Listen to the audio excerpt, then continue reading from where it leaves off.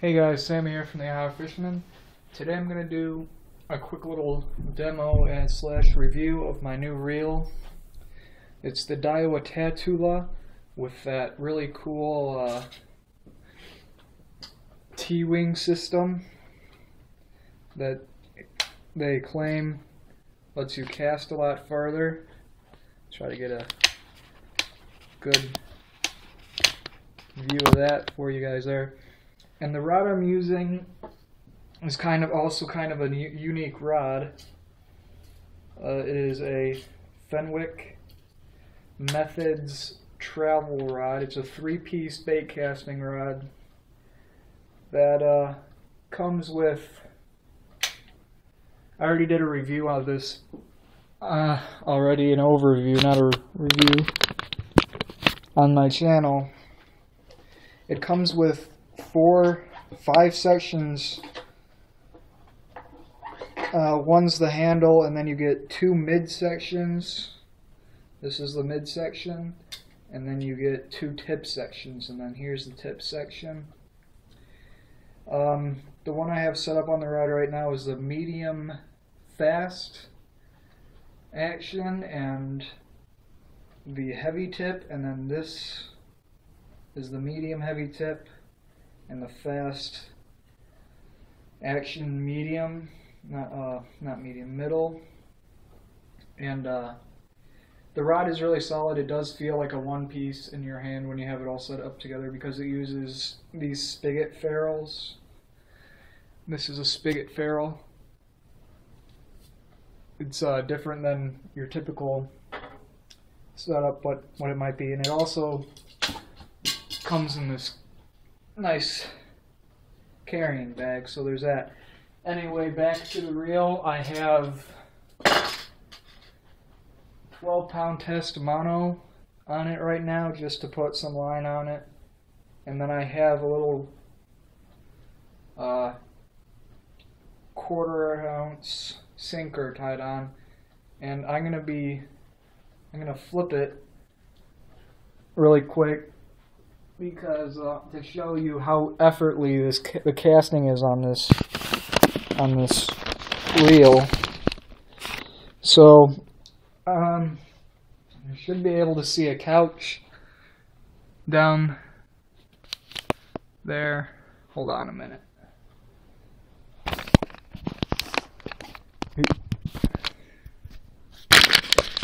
I'm going to be aiming for that couch down there.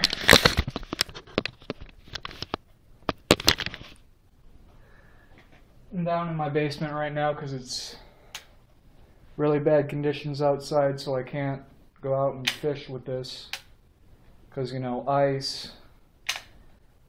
But what I'm going to try to do is I'm going to try to hit my couch from here, which is a good, I don't know, 15 feet maybe from where I'm standing. So a little short. I stopped it with my thumb because I thought I was there. Let's try that again really quick. Keep in mind this is a heavy action power rod, flipping a 1/4 ounce weight with 12-pound mono. So got past it that time. Got like to the middle of it. Reel that back real quick. You probably can't see the weight really well, but it's getting some good distance. Yeah, got on the middle of it that time. So only a 1/4 ounce hit the ceiling.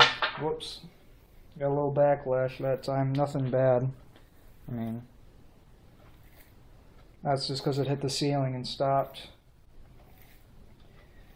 But I really like the reel. It's nice and smooth, effortless casting. You know, I bet I would set up, if I had this line on my regular reel that I use, it definitely wouldn't cast this far with only a 1/4 ounce weight on this rod, a 7 foot 4 inch heavy rod. And that's just because of that T-wing system that I showed. This particular reel is a 6.3 to 1 gear ratio, and it's got these nice oversized grips that I like a lot. I got this reel for $105 on eBay. It normally retails for about $150.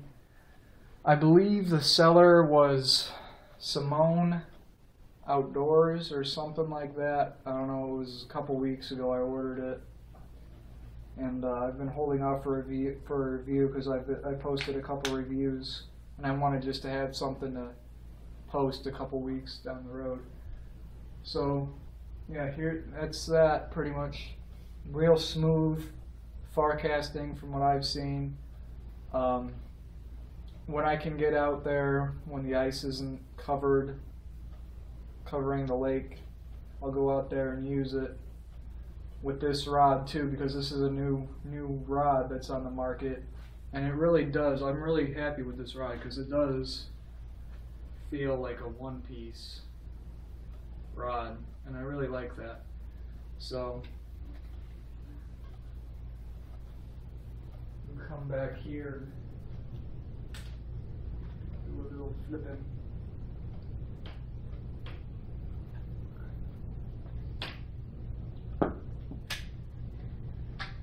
Right about where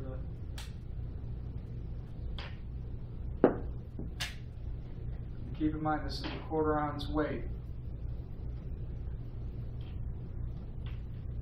It's so hard with the sealing because you're not going to have a sealing. I got well past the camera that time, but yeah, you're not going to have a sealing when you're fishing. I hit the ceiling that time. Got a bad backlash that time.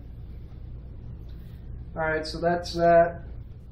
Pretty much all I can show you guys right now.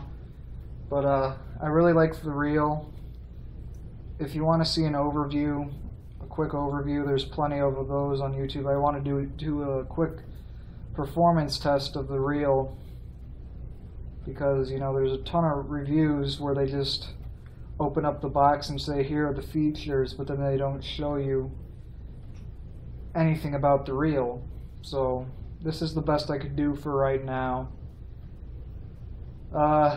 In a couple months, probably early March, I'll be out bass fishing again. Or maybe even earlier, I might be able to do a review earlier if we go out for pike in like mid-February maybe. I don't know, we'll see. We'll see how it goes. I mean, right now, as I'm recording this, the temperature outside is -12, so it's cold. -30 degree wind chill.